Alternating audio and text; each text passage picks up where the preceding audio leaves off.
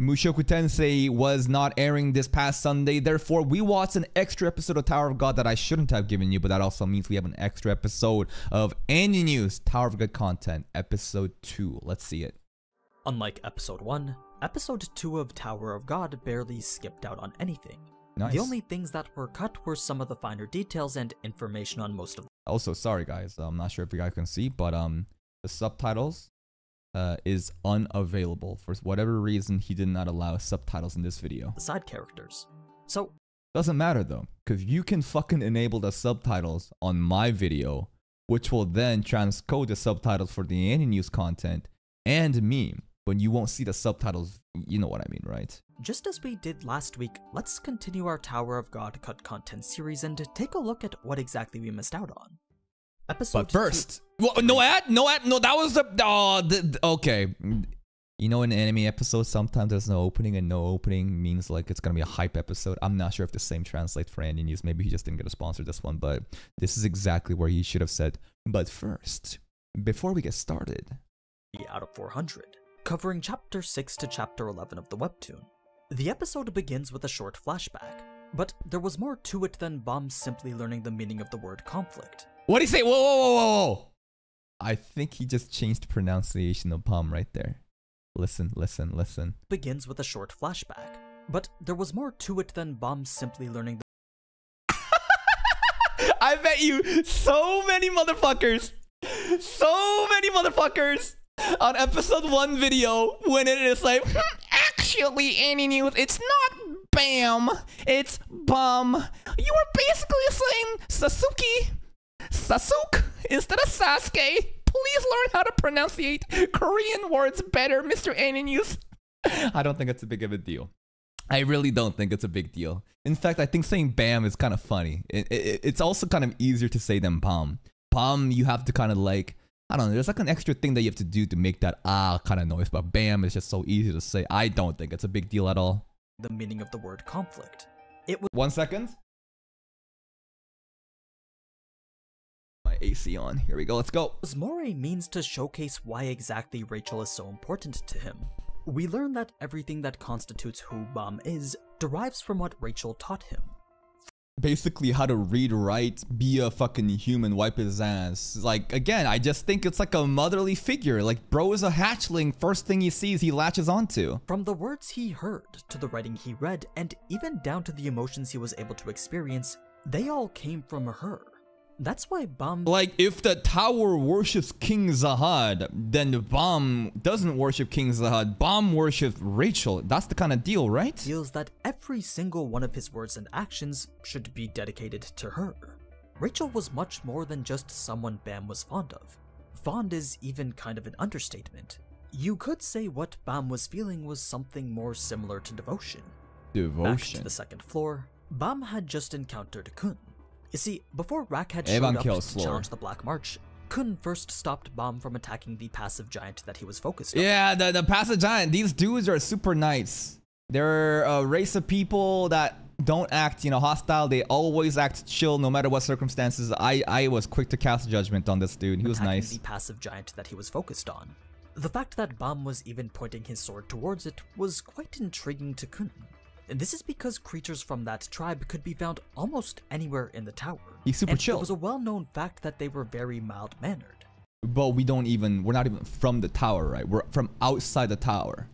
If you consider this tower a different world, then Tower of God is an isekai, my friends. I'm sorry to tell you, but you thought that you were watching some kind of new-gen, you know, peak fantasy show? This is an isekai, and it's not my words. No. Go to episode 2 or 1. I think it's episode 2 when he's talking to Leruro about where am I from, the outer world. Bama literally said an other worlder. I'm from the outside world. Isekai. They rarely ever showed any type of hostility. This was the first indication to Kun that Bam was different. If he was from the tower, then he should have known what that being standing next to him was. So this led Kun to ask Bam where he came from. Oh, it was a tough question seductive. because Bam couldn't quite tell the truth since he remembered that irregulars were normally feared by others. He had no idea how Kun would react if he found out he was one of them. But that didn't mean Bam had to lie either. Instead, he just didn't answer the question. It was a response that appealed more to Kun since he knew that Bam could have just as easily lied. It displayed that he was a truthful person. The second indication Kun is actually way too smart. This dude, I barely know him, but anytime I look at him, it just exudes confidence. You know what I mean? And it's not even like it's not even just like a dumb person being cocky, like Yamauchi from Class in the Elite. I look at this dude, and it just feels like someone that is just so fucking legit and competent. We haven't seen him really do anything just yet. He always just pulls out a knife, a dagger out of his bag, and chocolate bars. But other than that, he kind of just like backseats everybody and talks mad shit. But at the same time, yeah, charisma, exactly. Super confident guy. of Bam's irregularity came when Rak challenged him. As Kun was about to leave, it wasn't even like the way he perceived the first test. Everyone else immediately followed the rules to call down to 200 out of 400. But Kun was like, y'all are fucking slaves. Y'all don't know any better. Y'all are slaves to this rule. Wake up. Open your third eye. It's like, what the fuck are you on about? It wasn't the Black March that triggered his curiosity. It was the fact that someone as weak as Bam was deemed a worthy opponent to someone as strong as Rak. It just... Really? So, oh. I thought Rak coming here, obviously Rak saw the sword and was like, holy shit, that's important, I'm gonna show up there. But Kun's interest was Rak's reaction to Bam and not really the sword that Bam had. But technically, the only reason Rak went there and acknowledged Bam is because of the sword. So indirectly, doesn't this contradict what Annie just said anyways? Didn't make any sense. Only after they escaped from Rak did Kun realize that Bam was carrying the Black March. And that was the final indication that Bam was special. Got it. So that was not part of the calculation until after, so it's not contradicting. It became clear that Bam was someone Kun needed to keep close. So he decided right there that he would climb the tower with him. Now, this kind of sentiment took Bam by surprise though. It was rather odd for someone he just met to be so willing to help. That's another thing, right? We are putting too much faith in Mr. Kun. I hope he doesn't backstab us. He seems too fucking smart. And Bam is just a, you know, naive young kid that doesn't know any better. Can we feel safe around Mr. Cool Guy? I mean, I hope so, but... I mean, he was just so weak, so it didn't really make any sense to him. But even after insisting that he was no good, Kun simply responded by saying that it'd be fun to hang out together. Okay. Which also didn't make much sense either considering how quiet Bam was. I'm sure that could have been part of Kun's reasoning. But really it was mostly because of the significance of having the Black March. Yeah. Even Rak had a vague comprehension of the significance of this weapon, but he too couldn't fully understand what it truly meant. Also, wait, can we get an AniNews like special where he talks about the significance of turtles? Why the fuck does Rak go around calling humans turtles? Is he racist? Why are we turtles? What is the association between alligators and turtles? Do alligators eat turtles? I don't know. If an alligator does eat turtles, then I guess it makes sense that Rak is like role-playing because he's an alligator who's a hunter and his prey are turtles. So he calls people turtles because he's gonna be the predator and they're the prey. That kind of makes sense, right? Only Kun seemed to realize the full extent of the situation Bam found himself in. Anyway, as the first test ended, the second immediately began. And this one was arguably more difficult than the last. Yeah, because the second... Oh, not this test, sorry. Wait, are we talking about the Shinsu test? Because the Shinsu test is so fucking cruel. I don't think we're really talking about the Shinsu test just yet. But the Shinsu test is like, just be lucky. If you think about it, the short time limit they gave to find a team of 3 meant that you'd have to team up with the people closest to you. Actually, this is also luck. I take my words back. This is also luck. Shibisu got super fucking lucky. It's just like, you got 5 minutes, find 2 other people. Shibisu was just in the right position at the right time to just like leech off of these 2.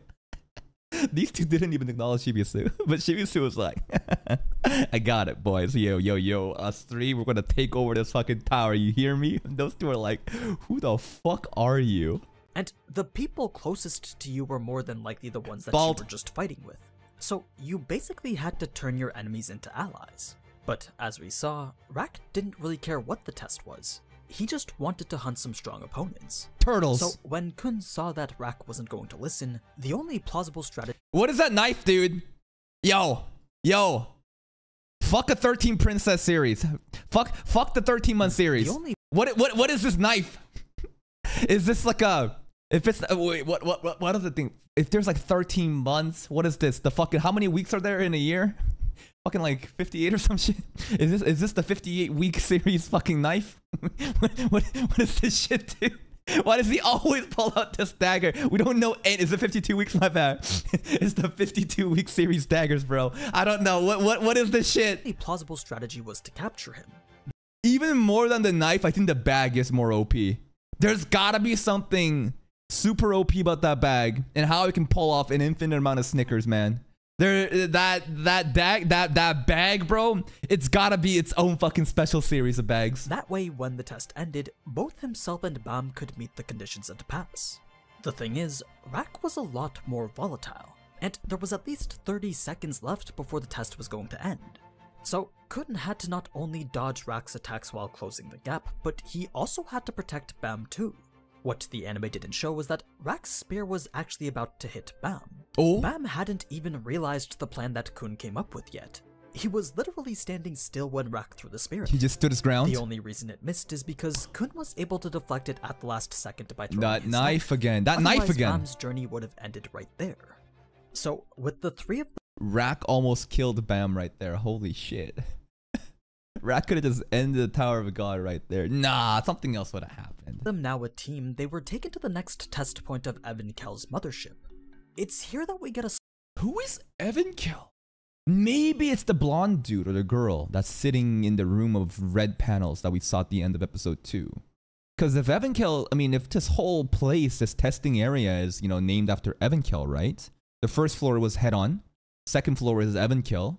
Then it must be that blonde dude. He seems like the most important. If he's not the admin, I still am going to commit to the idea that Evankel is the admin of this floor. Small bit of dialogue from some of the other teams.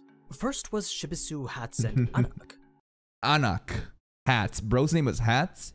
Okay. Unlike in the anime, Shibisu wasn't really trying to gloat about himself. It was more like he was just trying to make casual conversation.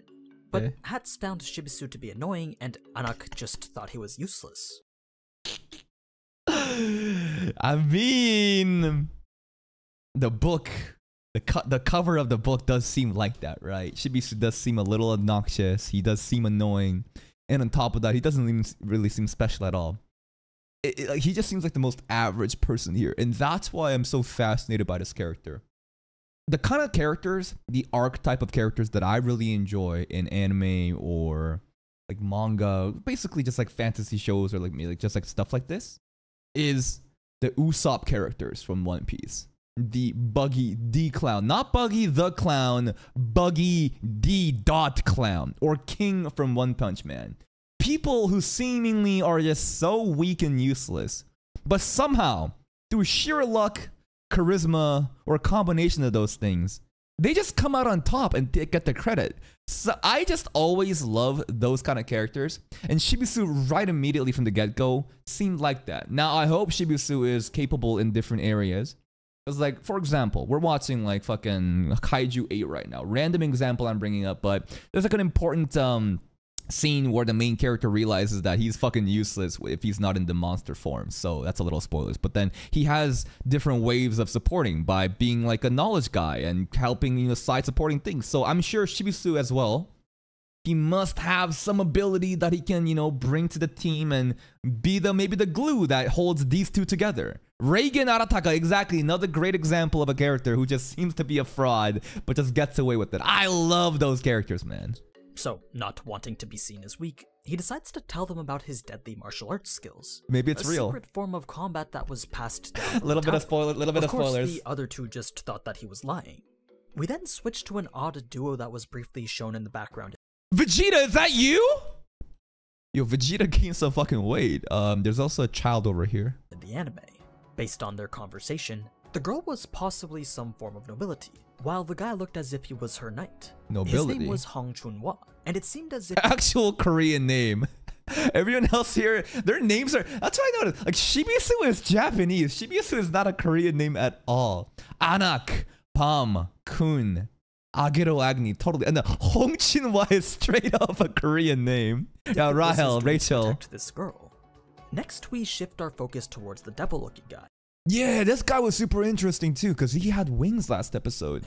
He was shown in the anime to be sitting on a rock surrounded by a few dead bodies. Supposedly, he was one of the more aggressive regulars, as he was seen to ruthlessly attack and kill every person that he came across. He can fly, yeah? It was actually quite surprising that he was even able to find teammates to pass the second test with. The fuck? The little squirrel. Yeah, I did notice the little squirrel too, and they're hiding beneath like a little, like a pan. Finally, the last team they showed was of Ho, Serena, and Lore. Her name is Ho? Okay, this girl, Shibisu's girlfriend, is Serena, and Lore is the sleeping dude. Kun Agero Agnes was named after a soccer player. I believe you. A lot of Koreans are super soccer weebs. Soccer weebs as in people that fucking love soccer, so I believe you. But anyways, Ho, Serena, Lore. Serena was a bit concerned that one of her teammates was constantly sleeping, but Ho seemed to have a general idea of how strong Lore was. He really was strong, pretty right? confident that there was nothing to be concerned about. Now, as Lore, bro, I love him too, because he just like, everyone else is out here fighting for their fucking lives, and bro is just sleeping, passing every test while sleeping. The Shinsu test, everyone got blown away, struggled to get in. Bro got up just a bit, passed it, and immediately fell asleep in front of the fucking Shinsu wall. That's so disrespectful, but I love it. awesome as everyone looked, Mam needed to understand that everyone there was a potential. Yeah, see? How many people are wearing masks or disguises that could be Rachel? Like, what is this blob thing right here, man? Holy shit, it's Gara. Yo! It's Gara of the sand! You see this on the right? It's Gara. He's got the hair and he's got the sand thing in the back, dude. Enemy. Every single one of these people. There's a Chromask guy. This dude has a fucking target on his stomach. And that's one of the difficult things for authors in these kind of shows, where you have to draw so many characters, but how many characters are actually going to be important? Do I draw random ass designs, or do I draw random ass like actually important designs? I'm sure there's like a delicate balance in doing that, because in an anime, I'm sure like if Tower of God was animated this year, right, and it will be, I'm saying like season 1 doing scenes like this, they would all be just like cut and paste CGI characters, man. People were regulars who came from the residential area of the tower, which meant that they possessed at least one extraordinary talent. So Mam couldn't let his guard down like he did with Kun. So there's the outer, middle, inner layer. The outer is the residential. Bam is not from the residential. He's from like the outer. He's not even from the tower. Isekai. But all the regulars always has one exceptional power, really? After the argument between two of the regulars, Leroro enters to set the stage for the next test. It's here to get a bit more context on what a ranker is. A person who apparently reached the top of the tower, which sounds fucking insane, because it seems like everyone's after the pursuit of reaching the top of the tower to like become this godlike figure who gets like a wish granted. Because they are someone who has reached the top of the tower, they also receive a new ranking every season. New ranking every season? What is this? Like every 3 months, a new fucking Path of Exile season, new fucking, you know, some kind of season where you climb the tower as fast as you can, and there's like a record, and that's how you get determined the amount of ranks you are, even though everyone is a ranker. I overestimated the difficulty of climbing the tower. I thought that like nobody has ever climbed a tower to the top before, and we're waiting for like the prophesized child to fucking do it. But it sounds like this is like just like a hobby for people. It's like there's a shitload of people that's climbed to the top, and they're like, yeah, all right, another season, let's fucking go. Thus the name ranker. It's said that only 1 or 2 out of a couple thousand regulars will ever earn this title. Even still, 1 or 2 out of 1,000 is an insane ratio. But if there's like 100,000 people, 1 million, you know, people, then, you know, obviously it scales up. So 1 or 2 doesn't seem that bad. Anyway, that's a lot. We then get to see the first clear instance of Shinsu manipulation, and just Shinsu in general. Leroro used his abilities to compress the Shinsu around him and make a physical barrier.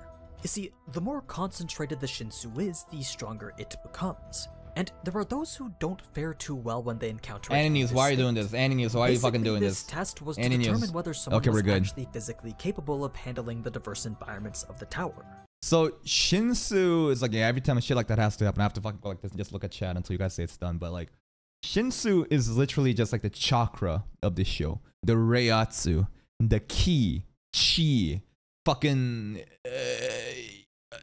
you know what I mean. It's like the energy system of this show. But what's interesting is that Shinsu, it seems like it's like fluid, like it's like water, manifestation of water, right? But you can also kind of like breathe in the water. I don't know how that works. If not, then there was Nen is I think that's like Hunter x Hunter. There's like this meme pictures I see with that clown dude with like the Nen ability and fucking around and saying the most redundant shit. But yeah, that's like another shonen show with the mana system there, right? There was no point of climbing in the first place. The barrier wasn't even that highly concentrated. Kun knew that he could easily pass through it, and Rak had been hunting in the Shinsu all his life, so this wouldn't be a problem for him either. Okay. The only concern lay with Bam, but he just wasn't. No concern. A monster has appeared. This Shinsu was supposed to have some kind of resistance to push people away, but it phased through him. What does that mean?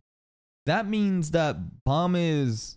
You could probably apply some kind of pseudoscience to this, right? On why the Shinsu was able to push people away, but Bam was able to stay here. Meaning that Bam is not like the others. His construction, his makeup is Shinsu? If you have a lot of Shinsu, would you just be able to phase through it? Is that the idea? Pushed back at all. This gave Ledodo quite the shock. He seemed much more concerned. Shock my ass. Bro's eyes are fucking going the other fucking direction right now. What is this art? The monster has appeared with this fucking panel, bro. The monster has appeared. Amazing art, amazing art. Than how he did in the anime. It was as if Bam not being knocked back by the Shinsu left him speechless. Was insane. So while the others worked their way through the barrier, Bam and Ledodo played their game. Initially, Ledodo chose Arak, calling her by name as if he already knew who she was. Why would he know? Because she has one of the 13 series. One of the 13 Zahad Princess. I'm sure everyone knows about the Zahad Princess. Therefore, Ledodo knew the name. Then we know that Bam chose her as well because he sensed a strong sort of aura around she was her, glowing, yeah. leading them to the tie which allowed Bam to ask his questions. When Irregulars. he inquired about Rachel, we learned that Ledodo hadn't seen her in any of the tests that he was in charge of. What? Why? She skipped through these tests? Is she so important that she just skipped through all the tests? Or she is in a disguise? It's either of those two, right? She's in a disguise that would trick Ledodo, which I find it hard to believe because it's a fucking ranker, but disguise or skip the tests. It was possible that she could have taken a test somewhere else, but the different only way test? to confirm that was to check with Ivankel? Is this dude Ivankel? Kind of spoilers here, but I'm not too upset about this spoiler because it seems like a meeting. the other administrators. This meant that there were other tests We already got spoiled on this in episode 1. We already got... Previous AniNews video, he already fucking spoiled this, so it's not a big deal, I guess. happening in tandem with this one. The next question about irregulars gave us more context on the tower itself. We learned that within the tower there are 3 separate divisions. The Inner, outer middle, tower, outer. Inner tower, and middle area. The outer tower serves as the residential area. It's This looks here like that spoilers. most people are born, and they could very well live there for their entire lives. The only way to get to the floors above or below are by using the middle area or inner tower. Okay. The inner tower is typically restricted to be used as testing grounds for the regulars. If someone was from the residential or middle areas, then they would have to use the inner tower to gain access to the floor above. The middle areas were more so used by rankers to skip to the floor of their choice. Oh. It's like quick travel. That's what this is. They've already climbed that shit. They don't need to go through all the different struggles to do it, so you can just kind of like instantaneously travel. It's the place that we see Yuri and Evan use to get to where Ben is. Of course, all this information should have been common knowledge. I mean, every person taking the test was a regular who was born and raised within the tower. But we are an isekai character, guys. Tower of God is isekai, whether you like it or not. And it's a fucking isekai. And the common element between them was that they were chosen by Head-On for displaying some sort of talent. You see, Head-On hand-picks and sorts all the regulars. Only with his permission can they climb the tower. But we're an irregular. It's a fact that every person he selects will eventually make their way through the floor of test. However, those who weren't picked and sorted are classified as the irregulars. The ones that Ledodo was referring to in the anime were Phantominium, Enryu, and Udek.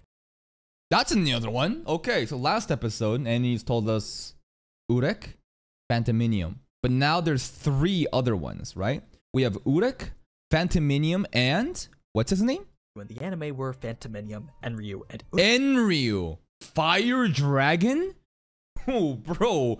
Bro's name is after a fire dragon? Okay. These names are kind of crazy, right? I don't even know what Urek is, but Urek just sound crack to me. So we have Phantominium.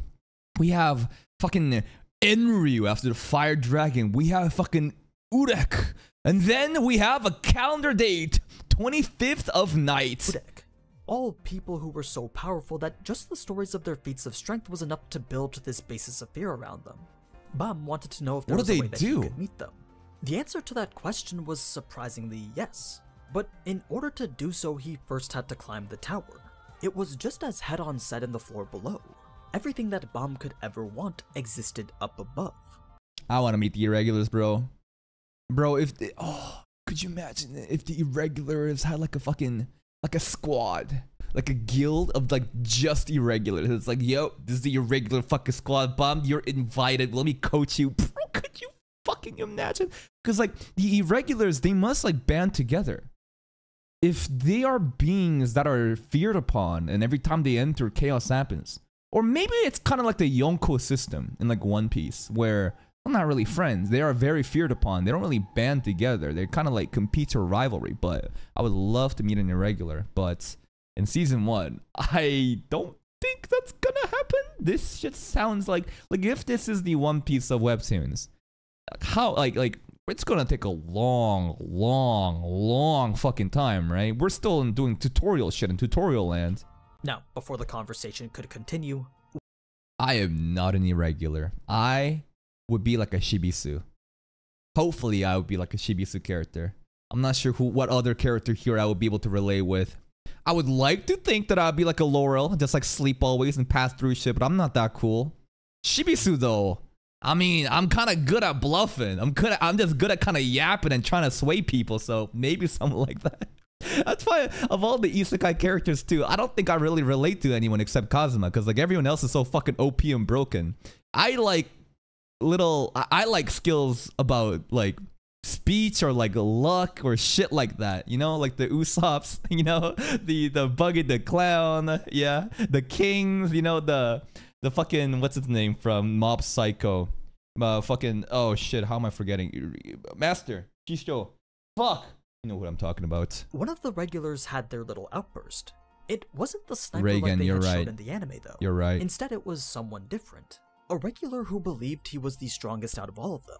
Cap. So, to put into perspective why the test was important, Littero gave a lesson on the full potential of Shinsu. Not only did he mention that it could provide immortality and godlike powers, but he also brought up a rumor. The irregular Enryu the Notorious had been... Rumor of the Enryu the Notorious. I didn't hear about this in episode 2. This is actual cut content. So, because like Littero here just like busted open 31st levels of Shinsu upon that sniper guy, but Enryu... The irregular Enryu the Notorious had been able to use Shinsu to create life itself. What? It truly was a substance of... You create life itself using Shinsu. Shinsu, I mean, can cause like immortality and godlike powers. So he like gave birth to a child with Shinsu? Is that you can do that? Infinite possibilities. But the thing about Shinsu was that even though it could open up the door to literally anything, it could also shut you out. It wasn't meant to be used by everyone, which is why it was such a useful tool. No, more spoilers, more spoilers. Sure, this regular may have changed his entire life and given up everything, but no one was going to simply acknowledge his efforts and reward him for that. The world wasn't that kind. Every living being had its limits, and whatever that limit may be, the tower will eventually help you to realize it. This was actually such a chilling moment in the anime. Because, like, Littero wasn't even, like, being disrespectful. Or even being, like, that hostile towards his cocky motherfucker with the sniper that said, I'm the best out of here, why are you fucking blocking me out? He just, like, gave him a reality check. It's like, you were simply not chosen. And that is, like, some chills. That is, like... Holy fuck. No matter what you do in life, because of the way you spawned, you're just locked out. That's what he means by being locked out, right? You either are born with the potential of Shinsu or you're not. And if you're not, that's it. GG. Get fucked. You can't even fucking reroll. Something about that is just so cruel, but at the same time, so compelling. Because it makes you think like, what if? Like, what if I could be that person? That luck component of it. That kind. Every living being had its limits, and whatever that limit may be, the tower will eventually help you to realize it. Or in this case, it was the test administrator. Now, Shibisu didn't want to be one of those people whose limits were already determined. So, as he made a fool of himself trying to inch his way through the Shinsu, let's go, Shibisu! Felt a bit of motivation to do this. Serena, Shibisu's girlfriend, let's go! She didn't want to give up either. It was old hag. That was pretty much used to characterize these two as the weakest of the regulars. They're the weakest of the regulars? No! You say it again, say it again. What did you say? Either. It was a scene that was pretty much used to characterize these two as the weakest of the regulars. Oh! Oh! Fuck. Oh, fuck. We're the weakest of the regulars? Well, I never expected power from Shibisu. I don't expect anything of like combat from Shibisu. If he can, that would be cool. I hope Shibisu can deliver otherwise. I don't know. Maybe he's good at talking. Maybe he's good at lying. Maybe he's super smart. There's gotta be something else he can do. And Serena, I don't really know about you, but you're funny to ship with Shibisu. Well, the weakest out of the ones that serve as supporting characters anyway. Just like Bam, they're pretty much coming in as underdogs as well. Kun and Rat passed through a little issue. Okay, but Kun's bag getting slightly stuck is a bit... Yeah, what was this? His bag got stuck. Why would it get stuck? There's something in here that's anti-Shinsu.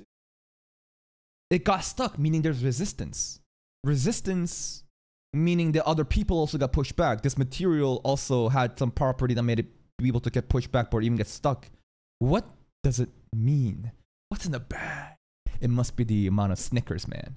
It must be the amount of fucking Snickers in there. Very interesting piece of foreshadowing for events that come to light during the Crown Game.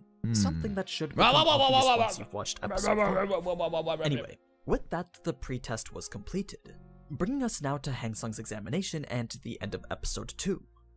Now, as I continue this series weekly, you should know that my first video got taken down by a copyright strike. Oh, what? Copyright strike? That's... it's not like... And we're doing fucking anime reactions, then I still think it's operated under fair use, but an anime review style getting a copyright strike? So, while I try to work through that issue and get the video back up, I'm gonna have to minimize the amount of webtoon panels I use in my video. It got striked not from the anime, but from the webtoon content. That is very interesting, and this is totally off topic, but I remember a lot of other people that read Solo Leveling back in the day with the webtoon also got fucked. I've heard of other people doing manga reaction for like Black Clover and other Shonen Jump stuff also got fucked from copyright strike. So it's very interesting to hear like how copyright strike kind of like extends beyond just anime content ID, but webtoon panels, manga panels, huh? So if the video... Yeah, that's why I would never do webtoon reactions, bro. It's just like... And here's the thing, right? Here's the fucking thing. I will never be able to do manga or webtoon reactions, or light novel reactions, because... what if that gets animated one day? Then the blind reaction is ruined. So I prevent myself from doing that. Now, we could technically go back and read the Solo Leveling content that's already been animated. We could. But the limited time I have to focus on content for YouTube and Patreon, where if I just focus on unedited content stuff, then it's not really maximizing my productivity. And I'm kind of scared on how I would even handle the copyright strike. Like, how would I fucking do it? Would I put a visual overlay on the visual, like the panels, and then skip? Would I make Sir Gregor edit the fucking reading of the webtoon? I just think it's not a good idea to even do that. Plus, that kind of stuff would bring in a separate audience who are like manga or webtoon or light novel fans rather than anime reaction fans, which then fragments an audience, which is bad for YouTube. So if I ever were to do stuff like this, it would probably be on a separate channel, but I just don't think that it's a good idea. Video seems a bit lackluster on the editing side. Just know that it's only temporary until I can confirm that my channel will be safe to upload this type of content again. And if this video does get taken down by a strike, then unfortunately I'm gonna have to pause this series until everything gets... But we know, in retrospect, that didn't happen. Guys, please go to Mr. AniNews' channel. Go like this video, subscribe to his channel if you haven't already. He gives us such good breakdowns of the Sims, the things that we watch. I just wish that there was less, you know, future anime episode scenes here, but it is what it is. Now, again, you guys got lucky. Yeah, I'm not supposed to be giving you 2 back-to-back, you know, AniNews content or Tower of God episodes. Remember, but each week we will be doing like 1 a day or 1 a week until we get to the last week of this current, you know, spring 2024. Then we go hard and then catch up just in time for season 2, okay?